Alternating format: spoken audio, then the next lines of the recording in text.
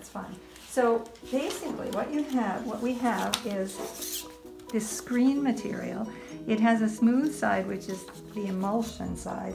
I'm not really sure what the emulsion is. I totally don't understand what's going on here. Anyway, you put the emulsion side down on your text, or it could be an image. It has to be black and white, and you put it in an acetate carrier, and then you just feed it in here, and there's a light and it's hot, and somehow the carbon reacts with the heat. The carbon in the ink reacts with the heat, and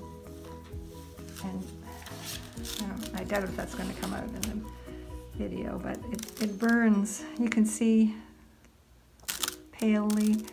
Now, just to make sure, I'm going to run it through a second time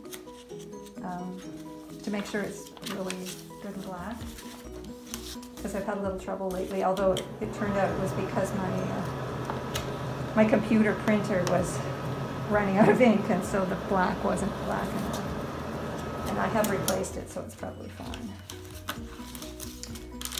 I had a really hard time getting the book covers photographed well enough to make a good copy. So in the end, I actually cheated and typeset these. I looked at the original and just made it as close as I could. This is the only one that I'm actually using the photograph because it's an interesting, the way the letters have been broken up. I mean, obviously I couldn't imitate that, so.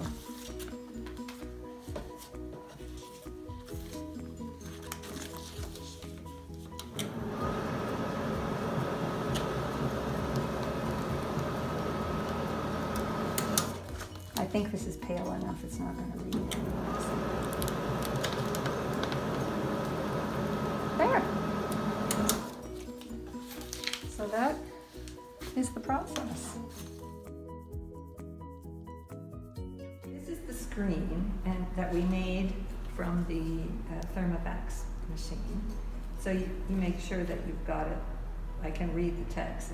I've used this before, so there's a faint outline, and so I know that I've got it right way up. And I always just do a test one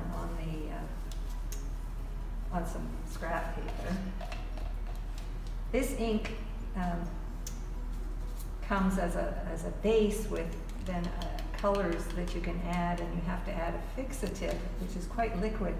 So you have to add as much fixative as you add pigment, and in order to get a black, I have to add a lot of pigment, which means a lot of fixative, so the ink gets kind of runny. It's a little harder to use than the colored ink. So all I do, I don't want to block that with my hand, but I do need to put my hand here, is I put it on, it's my old driver's license, and scrape along here.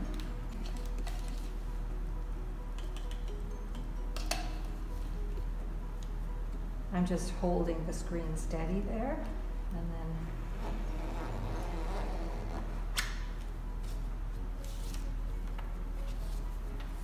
there we go. So that's okay. It's not so hard when you've got just a small bit of text like this, but when I have a page that's got a lot of text on it, then I have to figure out. So I can probably do half and half.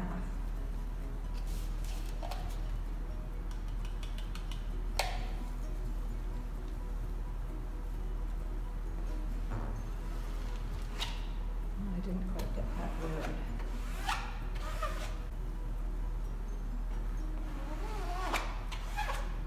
Now I've missed these last two words here, so I'm going to try going this way, and I have missed this. I think I've got it all. So then I keep holding it just so it doesn't move, and I just peek. So I can see that I've got this word important here, and I actually don't have the N and the T. I don't know if I have enough ink left on this.